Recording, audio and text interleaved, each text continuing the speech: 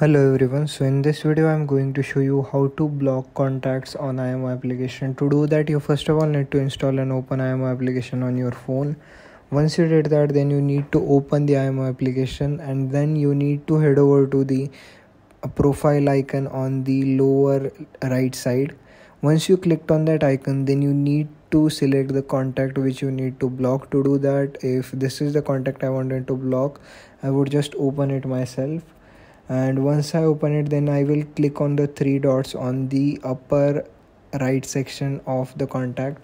Once I did that, then I will again click on the contact's name, and then once again I will again click on the three dots on the upper right side, and then I will just enable the block option. Once I did that, that contact will be blocked on the IMO application.